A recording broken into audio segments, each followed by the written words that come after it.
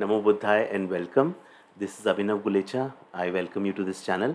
Now we continue on the Dhammapada verses, and this will be verse 61 to 80 that we will take in this video. Earlier videos you can get, the earlier videos are available of earlier verses, and there is a full Dhammapada playlist that is available of all the verses that I have for my learnings on all the verses.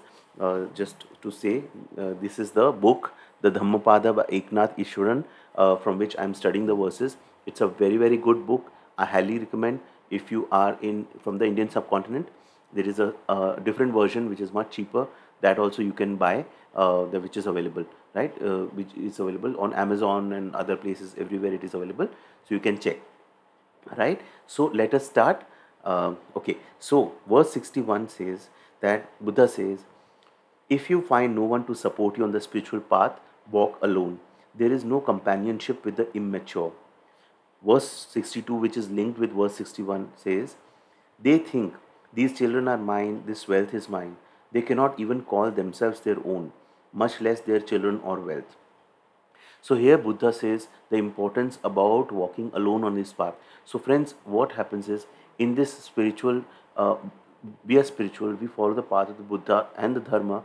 So what happens is, a lot of people around us, they are not, I'll say, that spiritually evolved, right? They are not on this path as we are. So let us not create any spiritual ego that I am wise or I am evolved. No. But you'll find a lot of people who are just sleepwalkers in this journey. They will not resonate with us, the importance of following the path, the goal for achieving nirvana. They will not. So in this situation, what to do? We will feel lonely. If you are, there is a specific discourse by the Buddha. I think it's intended more for the monks.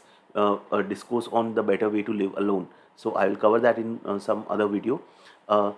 So yes, it will be a lonely journey if you live in a company of people who are not into the dharma. And these verses, if you see Buddha's verses, Dhammapada verses, is directed at lay people.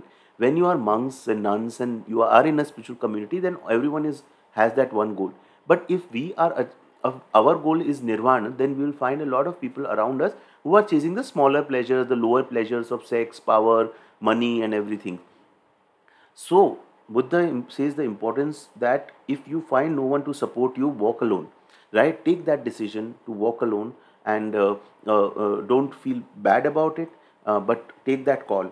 There is no companionship with the immature. So in Hindi we have a saying like, if you make friends with a person who is an idiot, then it is even a worse than having a friendship with the enemy, or having a enmity with an enemy, right? A friendship with an idiot is more worse than enmity with a powerful enemy, right? So don't say that only when I have companionship with these people, immature people, then I will progress towards the dharma. No, our task is to walk alone and start our progress. And what happens is, as we walk alone, raise our vibration. This is just my experience I'm sharing. We will find the community of people. We will find people who resonate with us, and who are on the same level. And there are so many online. Also, there are so many sanghas that practice. So you can join any particular sangha. They are there on Zoom and everything. So you will find a spiritual community, but don't rely on the companionship of immature people, because that will act as a blockage towards taking you further on your path, right? So be prepared to walk alone. That is verse 61, 62. Next we come to verse 63. It's a long verse. 63, 64, 65. It's like a combination, 3 verses. The immature. So this 61 to 80 is more on the immature, the people's tendencies Buddha is trying to explain, right? So what I understand from this is, what we need to reflect is, do we have such tendencies, right? If we have such tendencies, it's time to plug those tendencies, right? Then the immature who know they are immature have a little wisdom, but the immature who looks on themselves as wise are utterly foolish. They cannot understand the dharma even if they spend their whole life with the wise. How can the spoon know the taste of the soup? Buddha gives a beautiful example. How can a spoon know the taste of the soup? If he has not experienced it, he will not be able to do. It's like, if someone has not eaten sugar and you try to explain him the taste of, you cannot explain. The person has to experience. So an immature person is like a spoon who cannot know the taste of the soup. If the mature spend even a short time with the wise, they will understand the dharma, as the tongue knows the taste of the soup.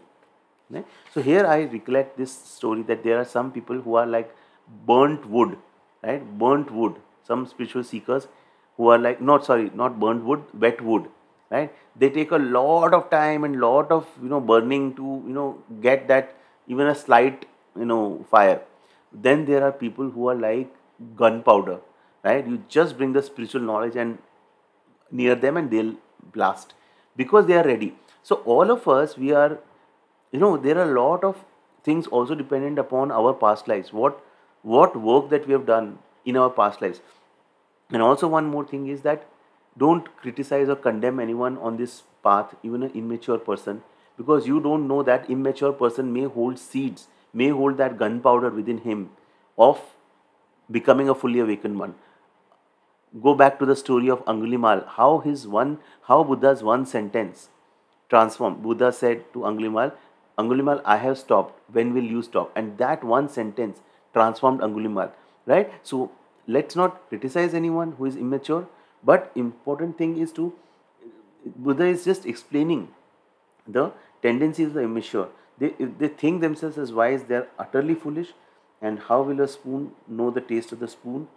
If the mature spend short time with the wise, they will understand the dharma. So this is like Buddha is saying different categories of seekers are there. Everyone are on their journey. Okay, I have made a separate video on Buddha's interaction with Angulimal and how he got transformed. You can check that video also. Right? Okay, verse number 66 we come to, where it is said, Buddha said, the immature are their own enemies, doing selfish deeds which will bring them sorrow. That deed is selfish, which brings remorse and suffering in its wake. But the good is that deed which brings no remorse, only happiness in the wake. Immature are their own enemies. They create their own suffering through their selfish deeds, which bring them remorse and suffering. But good is the deed which brings no remorse, only happiness. So, the Buddha is trying to explain. Verse 69 and 70. Sweet are selfish deeds to the immature until they see the results. When they see the results, they suffer. Verse 70. Even if they fast month after month, eating with only the tip of the blade of grass, they are not worth a 16th part of those who truly understand the dharma.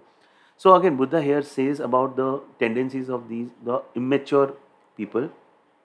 For them, selfish deeds like being attached to the power, money, running after chasing material pleasures, for them they find it sweet because they see that pleasure, the surface level pleasure. They don't see the impermanent nature of things, and they just keep themselves engrossed until they see the results. And the results don't come instantly. The results may take certain lifetimes also to manifest. But when the results come, they feel the remorse, and sometimes they don't even know the cause, right? Because we are under spiritual amnesia. In every life, we cannot go back to our past lives unless the person does something like a past life regression or some other way. He knows the causes.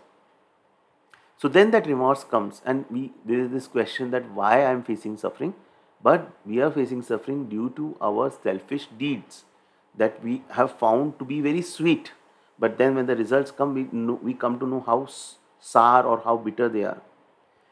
Buddha says even if they fast month after month, eating with only a tip of the blade of the grass, that means practically nothing. They are not worth 16th part of the person who truly understands. So the important thing is understanding the dharma. For understanding the dharma, we need to put in some effort in study of the dharma and then practicing the dharma. There's no shortcut in that, right? We have to give that particular effort. Okay, let's come to verse 71, in which Buddha says, as fresh milk needs time to curdle, a selfish deed takes time to bring sorrow in its wake. Like fire smoldering under the ashes, slowly does it burn the immature. Exactly, right? So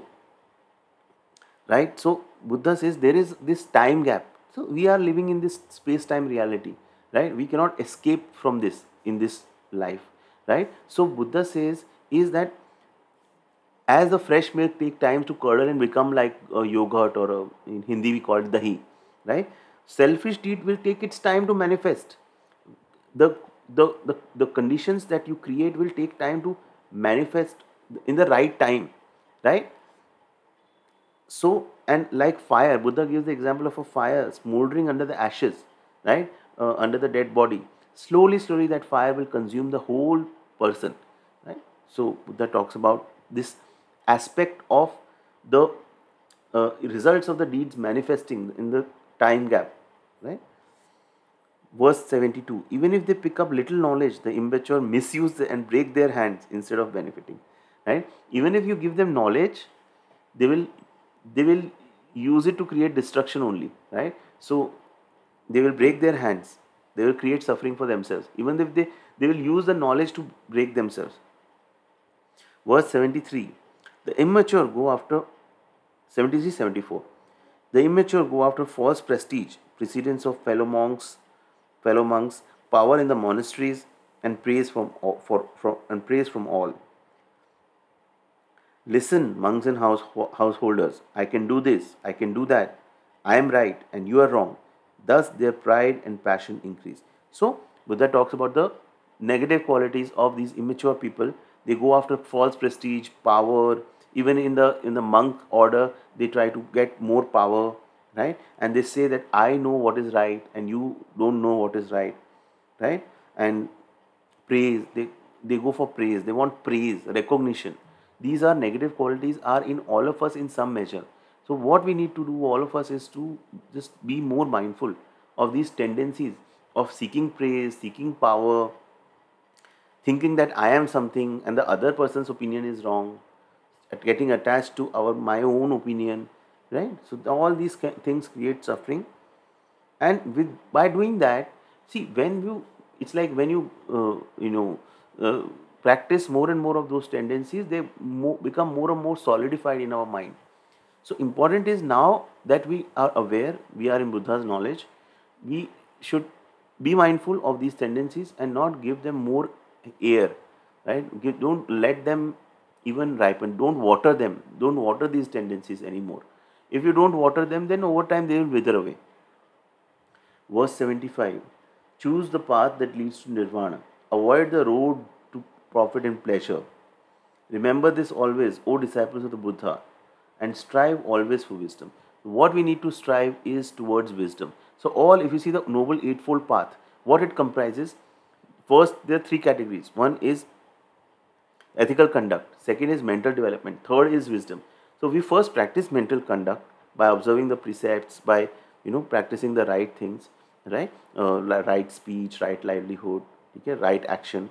Then we train our mind. We train our mind through right effort, right concentration, right mindfulness. And then we achieve at right wisdom, which is right understanding, right view, right? Right intention and right view. So ultimately all roads in the Buddha's path also, what he has given is going towards achieving wisdom, insight, prajna, whatever you want to call it, knowing that things are transient. There is nothing permanent. Everything is arising and falling, right? So that we can free from suffering, we can free from craving, aversion, we are free from ignorance, and we are free from this cycle of birth and death. So Buddha urges all of us, choose the path that leads to nirvana. Avoid the road to profit and pleasure. There are two roads. One leads to right conduct, mental development, and wisdom, right? You either follow that road, or there is a road to profit and pleasure, seeking profit, pleasure, greed, right? All these things. Remember this always, O disciples of the Buddha, and strive always for wisdom, right? This is Buddha's verse number 75. Now let's come to verse number 76 onwards. It's more on the tendency. So 61 to 75, if you see, are more on the immature person's tendencies. Now Buddha shows the wise person's tendencies. So verse number 76, beautiful verse. It says, if you see someone wise who can steer you away from the wrong path, follow that person as you would one who can reveal hidden treasures. Only good can come out of it. So this is very important, because see, if we see someone wise, any teacher and we feel a resonance towards that teacher, just follow that teacher. That teacher will take away from all your, in Hindi we call it pap, right? All your karmas, all the wrong deeds that we have done, and take us towards the right uh, path, right? So just follow the teacher. So our teacher is the revered Buddha. So we just follow the Buddha and his teachings, and he will take us from the all our wrong things and take us in the right direction, right? So that is, and only good can come out of it, right? Of by following that teacher. Verse 76. Verse 77. Let them admonish or instruct or restrain you from what is wrong. They will be loved by good but disliked by the bad. So Buddha says about the qualities of a good teacher. A good teacher practices tough love. He is always not always good. He sometimes instructs you to do certain things, sometimes restrains you, right? Because he or she, that teacher, knows where you are going is wrong. It will lead to suffering. Like the 5 precepts: no killing, no lying, no stealing, no drinking, right? These precepts, no sexual misconduct. So these precepts, basically Buddha knows if you go down that road, drinking, killing, you will create heaps of negative karma for you, which you will have to incur suffering and pay. So Buddha basically is a guide or a teacher who says, don't do this. Buddha may admonish you also, right, for what is wrong, right? So this is at the time when Buddha was alive, right? So those teachers, they will be loved by the good because they know that it is for my growth, but disliked by the bad. But the bad people will dislike because they don't really know the true purpose of why the master is restraining or admonishing or scolding. Verse 78. Make friends with those who are good and true, not with those who are bad and false. This again goes back to the last, in the earlier verses we discussed in this video, where Buddha says, if walking on the spiritual path, on the path of the dharma means walking alone, let it be. Don't worry, walk alone. So Buddha says, make friends with those who are good and true, because friendship is very important. Our companionship is also very important. So it is like said, no, that we are like the sum total of 5 people who we sit and eat and with, right? So always we should try to make friends with people who are above our level in dharma, right? Who are practicing dharma, who are more spiritually mature than us, who can be a good company for us, so that who can motivate us to continue on our path, and not make friendships with those people who are into lower vices and gambling and addictions, because being in their company makes such changes in us that over time, like 1 or 2 months, you stay with them and you will get drowned in those things. So be very particular about the friends that you have, the circle of friends. If you find that they are bad, they are not serving your true purpose of moving towards nirvana, to your goal, then decide. And if it requires you to be then walking alone, then walk alone. Verse 79. To follow the dharma revealed by the noble ones is to live in joy with a serene mind. What else do we want? We want peace of mind, a serene mind, just following the dharma revealed by the noble ones. See, understand one thing, this is just, I'm like reflecting. If you follow the dharma and the noble ones, maybe you will not be, as much successful or power or prestige, or, how the society values our success is very different from what our success is valued in the karmic path, karmic world, right? So there is a book, Laws of the Spirit World, from which I had read beautiful verses. A person who is a beggar in this world will be treated like a celebrity if he has done good karmas, will be a celebrity in a spirit world. Spirit world is the higher realms, right, where we go, where we learn, right? So this world is basically just a test for us, this dimension that we are in. And the celebrity here who does the wrong acts will be treated as a beggar, is treated as a beggar in that realm, right? So important thing is that not get kind of attached to the yardsticks of success that are made in this realm, in this society that we are living in. If we practice the dharma, maybe we will not earn as much, or not as much power or cars or something, material pleasures, but we will have a joy with a serene mind, what Buddha says. And what at the end of the day people want? They have everything, but they don't have joy, they don't have peace. Last verse is beautiful, beautiful, one of the best verses in the Dhammapada. Uh, Verse 80. As irrigators lead water where they want, as archers make their arrows straight, as carpenters carve wood, the wise shape their minds. So, what we have to do, we have to shape our minds. We have unconsciously actually shaped our minds by being engrossed in the sensual pleasures and allowing us our hatred and negative tendencies to sprout, and even encouraging ourselves to go down the road of greed and aversion and everything. Now we have to be like irrigators. So irrigators, what they do, they create channels in the fields. So through those channels the water flows. So water doesn't flow just like that here and there. The water, when they pour the water flows in those channels and goes where they want it to go. So our minds, we have to train such good level that our thoughts go where we want them to go, not that our thoughts dominate us and take our body to where it goes. So let us think closely. Lot of times it is the mind that drives the body, it doesn't let it rest, and that is why healing doesn't take place. So we need to now be master of our minds and master of our thoughts, train our minds so much that we decide what thoughts we will entertain, what thoughts we will encourage, what thoughts we will not encourage. That capability we need to nurture in ourselves.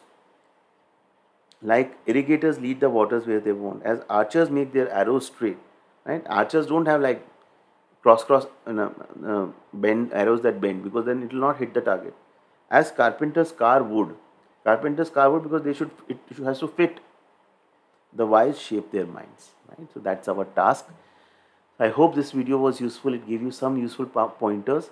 We move in the next video from verse 81. Thank you so much for watching this video, and do share your comments, thoughts and feedback in the comment section.